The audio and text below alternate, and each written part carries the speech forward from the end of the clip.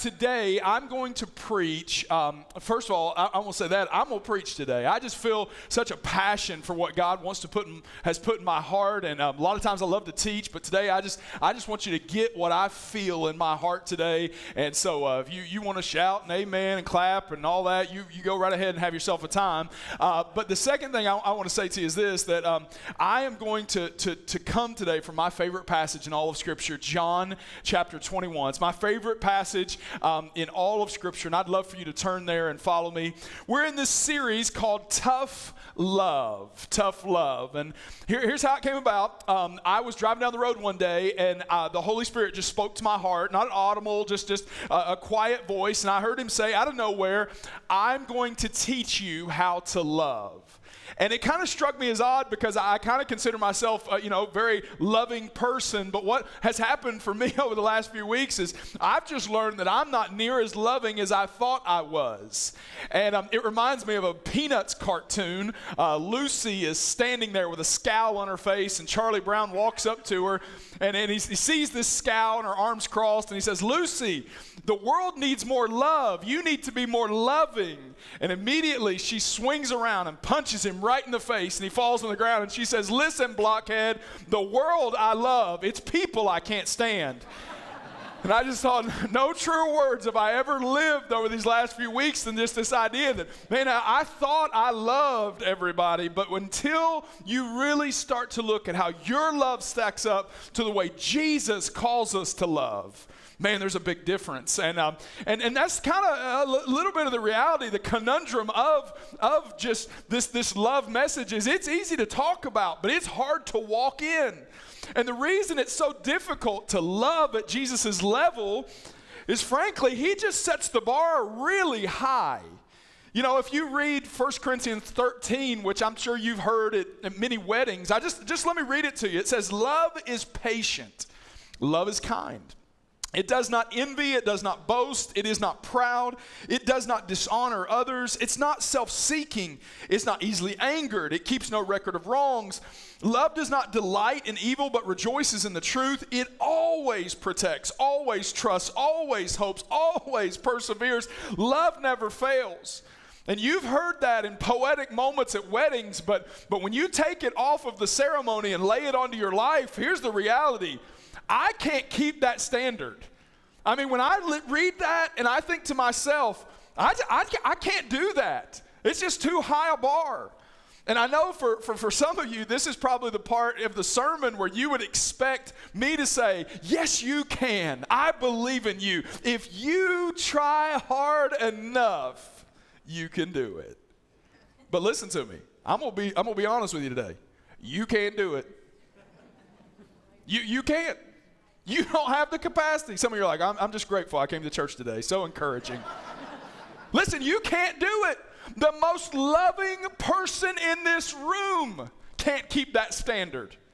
And that's some of the struggle when it comes to love is that we know there's a bar, but yet we've discovered pretty quickly that we don't have the capacity to get to the bar.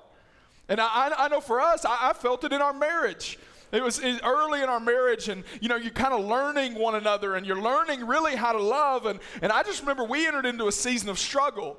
And like many seasons of struggle in marriage, it really boils down to this, is that you're trying to meet one another's expectations. I'm trying to provide what Kayla needs. Kayla's trying to provide what I need. And then we were just really bad at it.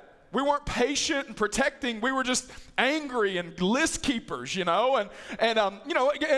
we're just so different. Kayla wanted me to come home after a day at work to sit across from her, hold her hands, look in her eyes, and pour out my heart for hours. I wanted to watch football. We were just weren't on the same page. And the more that I didn't meet her needs, the more she didn't meet my needs, it just got worse. And I just remember having this frustration of feeling like I just don't have what she needs. It's not in me. And I remember one day when I just felt like a failure as a husband.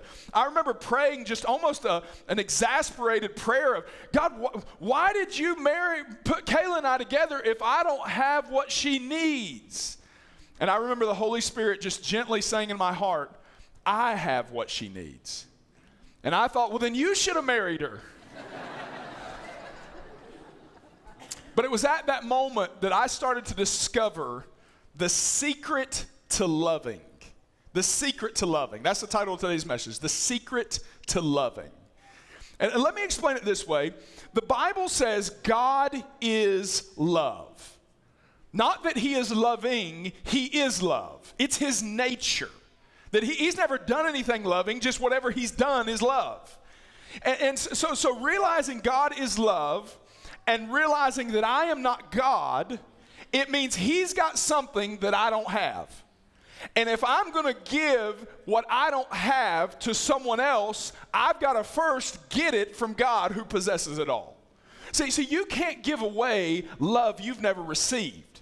And that's why the secret to love is really boiled down to this. The secret to loving someone else is first receiving God's love for yourself. The secret for any person, for you to love anyone else, you've got to first receive it from God for yourself. And Scripture backs it up in 1 John 4:19 when it says, we love because he first loved us. That I don't even know how. I don't even have the capacity. I can't provide love without first receiving it from Christ. And so if I want to love like Jesus loves, which is the goal of this whole series, then I've got to receive from Jesus the love that only he can give. Because here's the reality. I've just learned my love runs out. And if you've ever been in traffic, you've learned your love runs out. I mean, my love runs out. It's impatient. It won't wait on anybody else. It wants what it wants now. My love has limits. There is only a certain level to which I'm going to put up with it or that I'm going to extend myself. My love runs aground. But here's what I've learned. God's love doesn't do that. And when I let God love me, you would be shocked at how patient I'll become for you. When I've let God love me, I'll go further, do more, I'll serve more, give more, I'll encourage more. When I've received God's love for myself, it's amazing how I can keep showing up again and again and again and again to love unlovable people because there's been so much love poured into me. So the secret to loving, whether you're here today and you're struggling with your spouse, or whether you're here and you're just struggling to just even like not want to commit workplace violence. If you're here today and you need to love more, the secret to loving someone else is first receiving God's love for yourself, because you can't give what you don't have. Now, here's what I've discovered though. I've been working with people long enough that I've realized that many people, the biggest obstacle they have to becoming a loving person is they cannot receive God's love. There's a lot of people that want to be loving and want to be more kind and more patient, more long. They want to do it, but they can't because they can't receive God's love. And here's what I've found. Many people don't receive God's love because they carry too much regret. You see, the fact is, love doesn't fail, but you figured out already, we do. And what you do with your failures determines how you receive love from thereafter. Because the truth is, when I've had some of the biggest mess ups in my life, there is a voice that settles deep in my heart, and here's what it says: because of your failure, you're no longer lovable. I mean, there's some people that are not here today. And you know why they're not here? Not because they didn't want to be here, because when they woke up this morning, there was a voice inside of them that said, because of what you did last night, you better not show up at church this morning.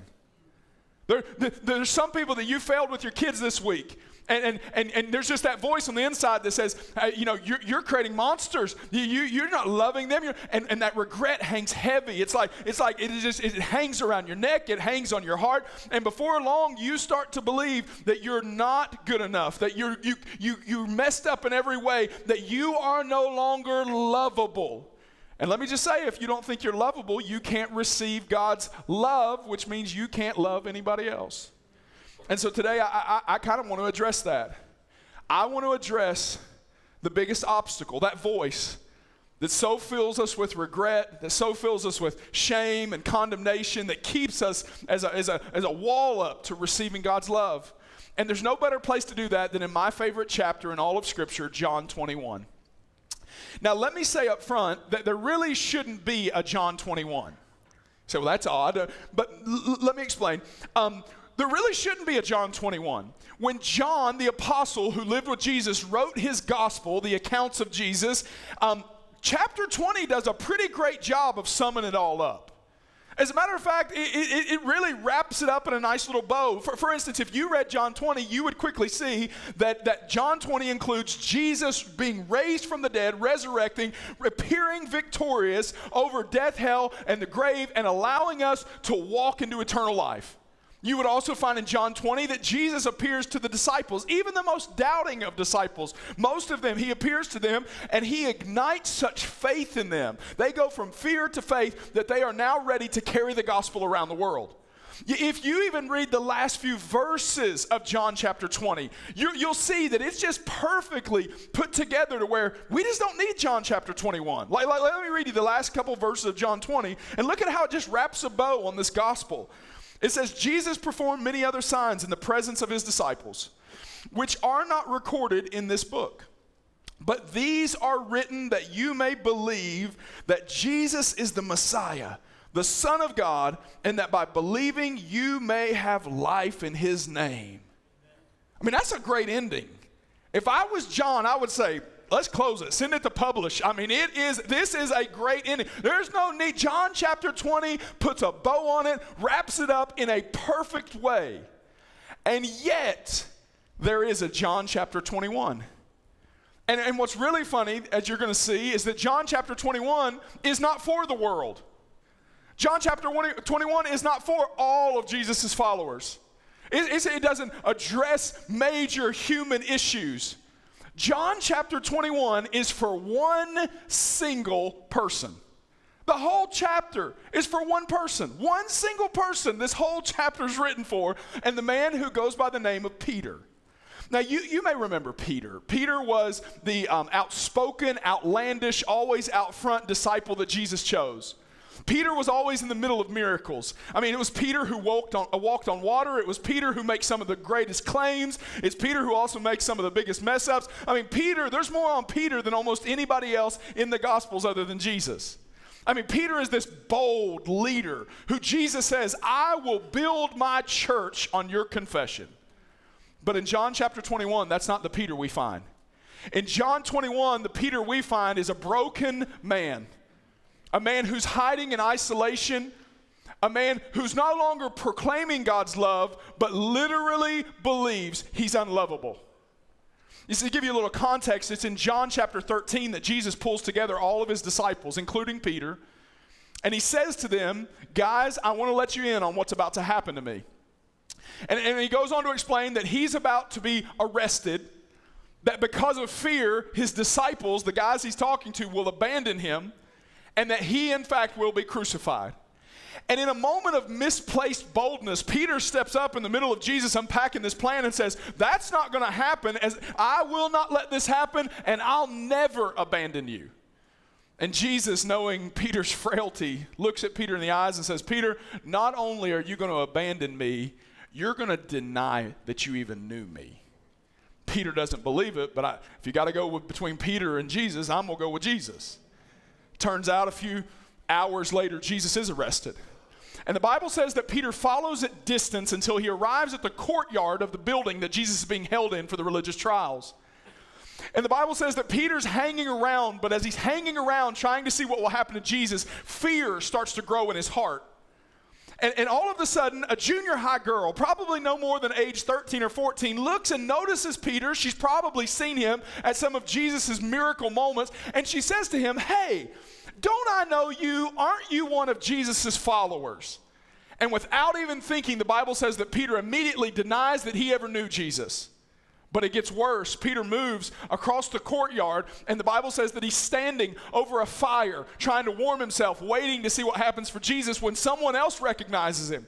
And this time when someone recognizes him, they ask the same question, hey, aren't you one of those followers of the man they've arrested? Don't you know that Jesus? And immediately Peter says, no, I don't know him, never met him, don't even have a clue who he is, and denies him again. Then Peter moves across the fire to where he's looking at the building now, and finally one more person recognizes him, and this time Peter explodes when questioned. And he begins to deny Jesus publicly so that everybody can hear, and the Bible says he even goes as far to curse Jesus. And in only a way that could be divinely orchestrated by the hand of God, at the moment the words leave his mouth, a door to the court swings open, and there stands Jesus looking eye to eye across the fire at Peter, hearing the curse words that just left his mouth. Immediately, the weight of regret that falls on Peter is unbearable. It crushes his soul. He has betrayed his friend, he has rejected his teacher, and he has turned his back on his God, and literally sees him face to face across the fire. And the Bible says in Luke that the result of this is that Peter wept bitterly. And this mighty man of God all of a sudden runs away and returns to his former life, fishing. Peter was supposed to be the guy they built the church on, and now he's cleaning fish, hiding in regret. Peter's certain that he's now unlovable, and so he just goes back to what he knows.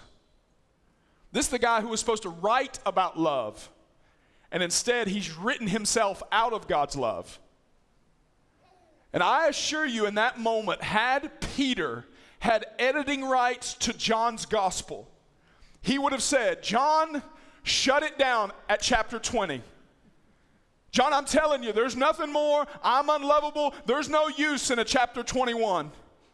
But I am so encouraged that the Holy Spirit is the only person who owns the editing rights to our story.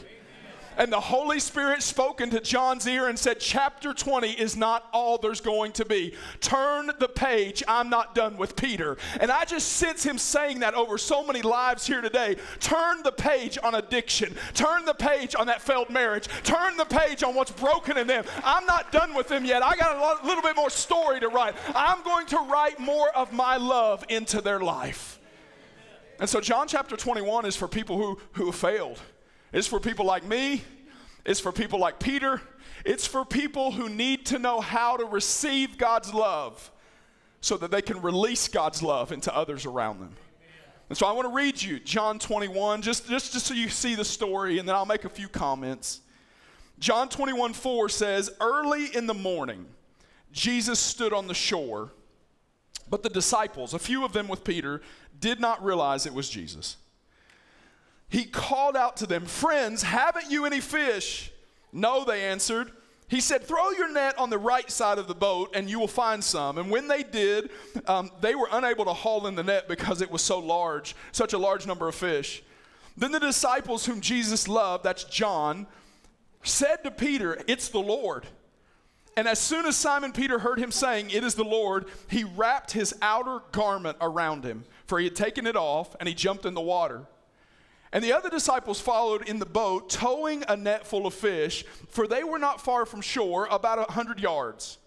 And when they landed, they saw a fire burning of coals, and there were some fish on it, and there was also some bread. And I'm certain if Peter was here today and he was to unpack for you how to receive God's love in the wake of regret, he would give you these 4 things. So if you're here today in the wake of regret from this weekend, in the wake of regret from this year, in the wake of regret from this decade, I'm going to show you how to receive God's love today.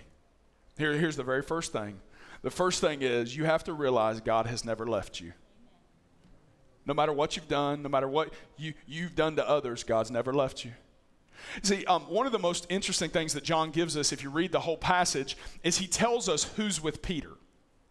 And turns out that Peter has, when he decided to leave, he also brought along with him several disciples. And John names them specifically, John, James, Nathaniel, and Thomas. And it's an important detail for this reason, because in John chapter 20, Jesus found the disciples minus Peter, and he appeared to them. John chapter 20 tells us that not only did he appear to them, that he literally let them put their hands in his side where he had been stabbed, put their hands in his nail wounds, that Jesus is showing that he is resurrected completely. And so the reason this is important is because the 4 people that are on the boat with Peter have already seen the resurrected Jesus. And undoubtedly, they have told Peter, Jesus is alive. And that's an important thing to remember for this reason. Peter is not fishing because he thinks Jesus is dead. Peter is fishing because he thinks his relationship with Jesus is dead.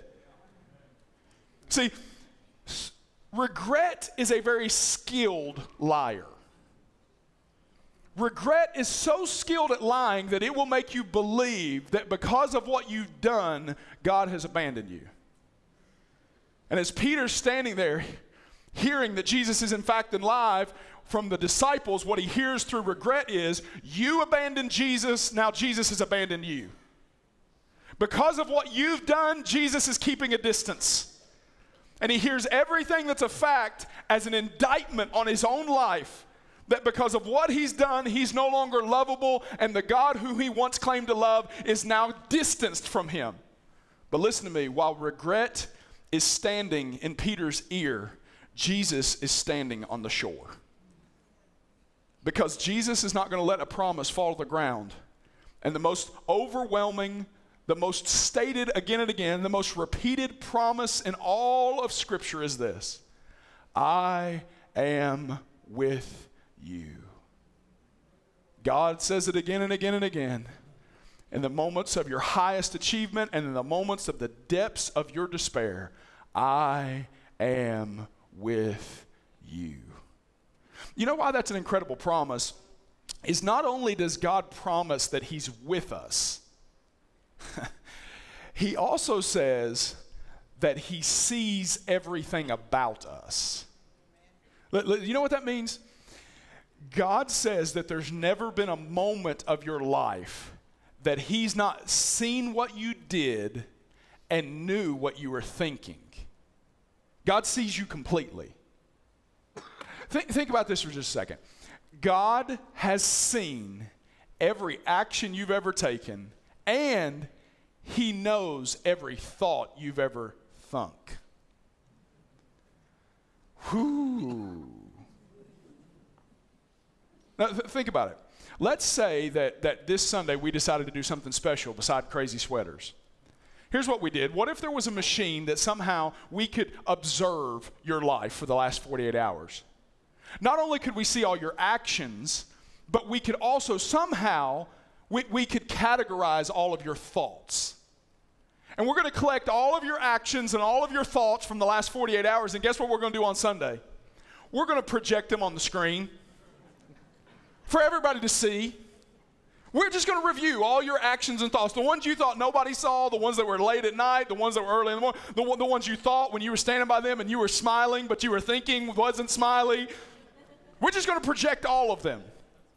We're going to project every selfish act, every lustful thought, every greedy thought, every harsh action. Every one of them, we're going to project them from just the last 48 hours. Let me tell you, if we did that, I'm going to go out on a limb here and say, you ain't going to have no friends. If we were to project just the last 48 hours of everything you thought and everything you did, no one would want to be with you. No one would want to be with me. Everyone would abandon us. Listen to me. God saw everything, including every thought, and he hasn't considered one time abandoning you. What love? It's one thing to love someone in ignorance. It's another thing to see them exactly as they are in every way, in the awful things they think, and say, I'm not going anywhere. And that's what the power of Jesus standing on the shore is that we think that sin and our struggles push God's back. Listen to me. You're just not that sinful. You don't have that strong a struggle. If you tried, you can't push God away.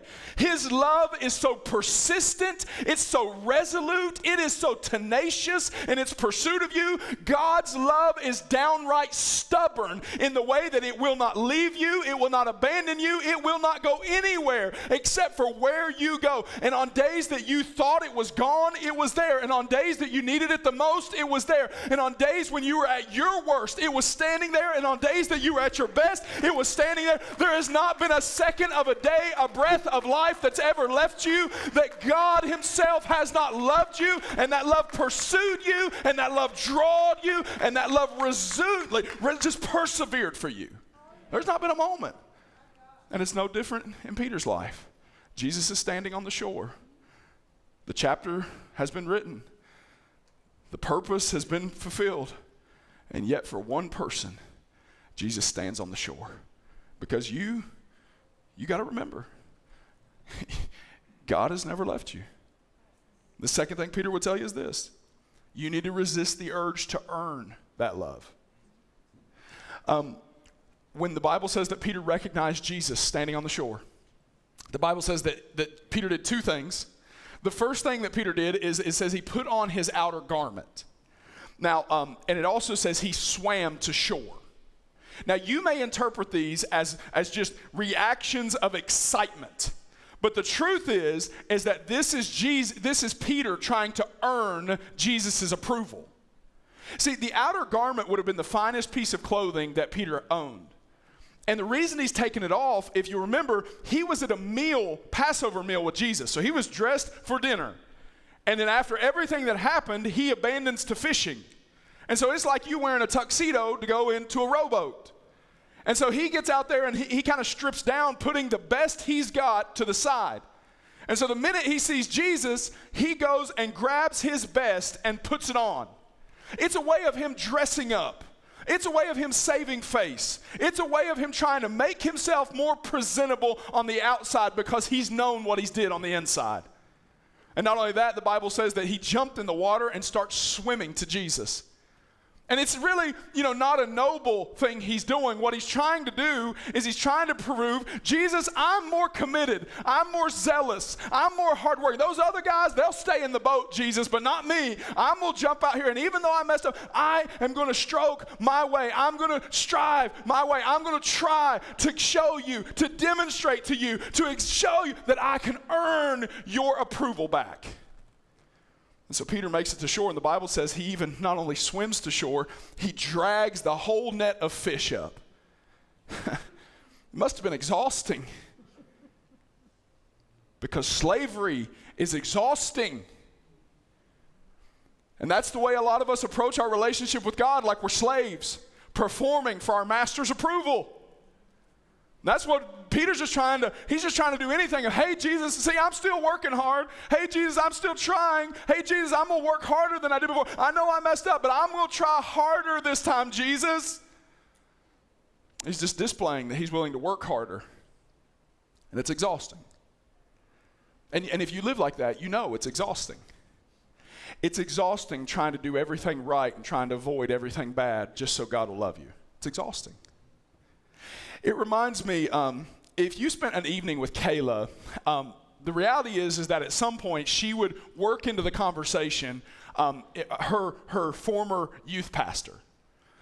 She grew up in a youth group, and I'm just telling you, Rod Justice made an indelible mark on Kayla's life. She thinks he's a superhero. And one of the things that he formed in her is this just real strong belief that when it came to dating, she doesn't do any of the work. The guy does all the work. That means Kayla ain't gonna work and call me. When we were dating, she didn't call me. When we were dating, she didn't invite me out. When we were dating, she didn't plan anything. There's gonna be some work, I'll do the work. That's not her job. That means I opened every door. I mean, she's standing outside of a closed door just waiting for me to come back and open it. That means I paid for every meal. I planned everything. I made it all happen. Because in Kayla's mind, she had been taught so clearly, My role was to do the work. Her role was to receive the love. And in Kayla's mind, I exist to do the work. She exists to receive the love. And I'm just telling you, it would do some of you good to remember Jesus' role is to do the work. Your job to receive the love. His job to do the work. He already did it all. He came from heaven to earth. He lived the perfect life. He's the one that did the teaching. He's the one that lived the example. He's the one that died. He's the one that hung on the cross. He's the one that went in the grave. He's the one that defeated hell and death. He's the one that got out of the grave. He's the one that sent the Holy Spirit. He does the work. We receive the love. Why are you trying to earn something God's already paid for? Was the cross not enough? God thought it was. Your job's to receive the love. Your job's not to earn God's love, it's to enjoy God's love. You have a Father who adores you, who waits for your first breath every morning. You have a Father who is redeemed and bought and provided and protected, and even in the midst of your rejection of Him, He has adored you. You don't have to earn anything. You just got to enjoy it. Just enjoy it. Not only that, Peter would tell us then, he'd say, after you learn that, he says, you need to resume a daily relationship. And this is my favorite part. John 21:12, it says, Jesus said to him, come and have breakfast. I love this. I love it. Peter has swam to shore. Peter has put on his best. Peter's dragged the net up there. And he's in the back of his mind, he's preparing himself for the lecture. He's preparing for the chastisement. He's just bracing himself. And the first words out of Jesus' mouth are, hey, let's have breakfast together. I love this. I love it on one end, because now Peter is face to face with the man he betrayed. He's face to face with the friend he betrayed. He's face to face with the God he rejected. I love it. And on another end, it kind of bothers me, because I'm asking, what? Breakfast? Where's the berating? Where's the lecture? Where's the you didn't get this right? Where's the finger wagging? Where's the you should have? Where is all that? Why is there no punishment? Because Jesus is not into reviewing wrongs. He's into restoring relationships. Amen. He already knows what we did wrong. What's the point in pulling it back out? And I love how God puts this together, because the last time Jesus' eyes connected with Peter's eyes over a fire was when Peter denied and cursed him. It's almost as if God is saying, hey, we're not just going to come together and have a lecture. I want to recreate a similar moment. And so here stands Peter looking across the fire just like he had days earlier, seeing Jesus that he had cursed, seeing Jesus that he denied. And yet Jesus doesn't blink. He just looks right at Peter. You know what that is? That is Jesus showing Peter, I am not afraid to get into the greatest failures of your life. This is not something we just have to, we're going to put under the rug.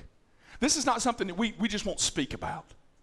I have no problem sitting here looking at you, reminding you of your greatest failures, and still showing you I love you. You know why? Because the moment we're so off in the way that we think about failure. We think that our failures makes God cut us off. Our failures, the moment they happen, God puts a plan into action that brings us back. That's for instance, before Peter even got to the fishing boat, God had already sent a message to Peter to come back into relationship. You don't believe it? Mark chapter 16, verse 7. Look at this. An angel is literally standing Sunday morning at the resurrection. Jesus is just a few feet down the road, and some followers show up, and here's what the angel says. Jesus has risen. Go tell his disciples and Peter. And Peter. You know why? Because Jesus has no problem knowing Peter will fail. And the moment Peter failed, the moment before he even got to the boat, there was already a plan pursuing to bring him back into relationship. I'm telling you, the moment you failed, God had already hit a button to start a plan to bring you back into relationship. For some of you, God planned this church service before you were born to bring you back into relationship. He planned this message before you even messed up and did what you did to bring you back into relationship. That's what he cares about. Listen, the last time, why did Jesus choose breakfast? I mean, I'm sure he loves waffles and all, but I'm just saying, like, why? Think of all the things that Jesus could have done. He could have displayed his sovereignty. He could have displayed his authority. He could have shown his scars. He could have done a miracle. I mean, he could have done anything. He could have taught. But he chooses breakfast. You know why? Because the last meaningful moment before his crucifixion that he shared with Peter was over a meal. At Passover, before all the failure, it was just Jesus and Peter having a meal. It was just two friends having a meal. It was just a master and a teacher enjoying a relationship. And so when Jesus comes to pursue Peter, he says, you know what? I'm just going to do what will let us go back to where we were. I'm not going to get into the lists and the whatevers and the what you should have. I want to do this. I want to create a moment where Peter knows that we're just going to pick up where we left off. You know, that's what God's saying to you today, right? Let's just pick up where we left off. Let's not get into the what happened. Let's not get into where you messed up. Let's not get into what you looked at. Let's not get into the secret. Let's not get into what you said about them. Let's not get in. My grace is so bountiful. It'll allow us to just pick up where we left off. To just pick up when you remembered I loved you. To just pick up when we spent that time in the morning together. But just to pick up when you loved my word. Let's just pick up where we left off. We don't have to talk about all the other. Let's just pick up where we left off. And I think this illustrates just a powerful point, which is love is giving a person what they need, not what they deserve. Jesus had breakfast with Peter because Peter needed breakfast with Jesus. He needed it. I'm going to give you the last one. After you've received this love, the only reasonable thing to do is to release the love you've received. To release it. That's what Jesus' whole end game was. That's why there is a John 21.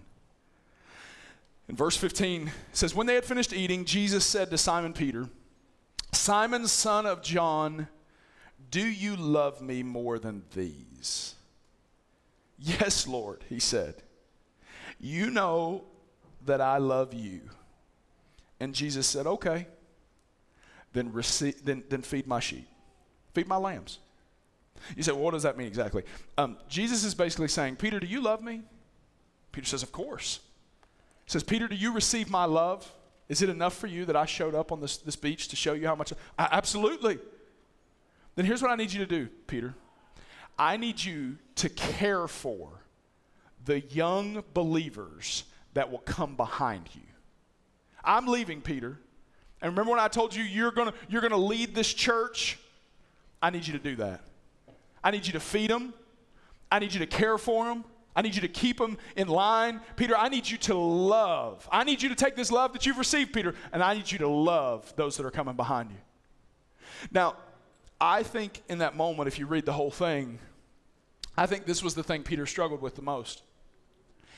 He knew Jesus could love him, but he didn't think because of his failure he could represent Jesus' love. It's almost as if he was like, Jesus, you're not thinking right. I love you, and I get you love me. You're so gracious. You're so forgiving. It is out of this world, your love for me. But Jesus, you don't want me to represent you. Jesus, you don't want me to show up and be the guy that I messed up huge. Worse than all. There's the only difference, Jesus, between me and Judas is I did it 3 times. He only did it once. Jesus, why don't we do this? Why don't you just quietly love me to the side? Why don't you just keep me? I mean, we don't have to talk about what I did because I don't want to hurt you, and I don't want people to think that you kind of, Jesus, how about this? I'll just stay quiet to the side. I won't represent. Find somebody else. Bartholomew, he's boring. Use him. His life, he never messed up.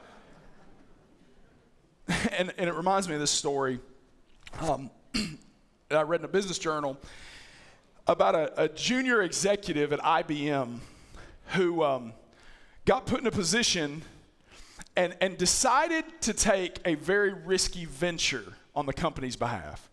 He was ambitious, wanted to make big waves. So this risky venture, he took a gamble, and he lost in a single transaction $10 million for IBM. And so he got called to the office of Tom Watson Sr., who founded IBM and led it. And he walked in, and before Mr. Watson could even say anything to him, he held out his hand with a letter, and he said, I know you've called me in here because you want me to resign, and so here's my resignation. And Mr. Watson kind of smiles, and he says, you must be joking. He says, I don't accept your resignation. I just invested $10 million in educating you. You got to get back out there and do your job. And I can imagine where Peter's saying, Jesus, here's my resignation. Thank you for your love. He looks at Peter and says, you must be joking. You must have lost your mind. I don't accept that. I just invested a resurrection in you. I just invested mercy in you. I just put all this forgiveness. I've just invested so much love in you. Get back out there. I need you. And I think that's what he's saying for you today. You are not what you have done. You are not what's been done to you. You are a child of God. And he stands here today with your resignation in hand and says, I don't accept that. I put too much mercy in you. I put too much love. I put too many gifts. I put too much calling in you. Get back out there. I need you to love. I need you to love every single person you come in contact with. I put too much in you to let you resign today. And I'll just tell you, when you receive something like that, you can't help but pass it on to other people. And that's what Peter does. Peter becomes a hallmark of this kind of love. One of the most famous passages, 1 Peter 4:8, says, above all, have intense, and this is Peter's words, unfailing love for one another. For love covers a multitude of sin. You know what that word unfailing means? It means never ceasing. It means it's not a natural love. It's not, this kind of love is not the natural love. It's supernatural. This is the sort of love that is unfailing when people fail. It's compensating in spite of weakness. It covers the greatest of sin. It restores the most broken. It's the kind of love Peter received. Therefore, it's the kind of love Peter gave. The reason Peter writes of unfailing love is because he received unfailing love. And so the secret to loving someone else is to first receive God's love for yourself. And the kind of love you receive will be the kind of love you release.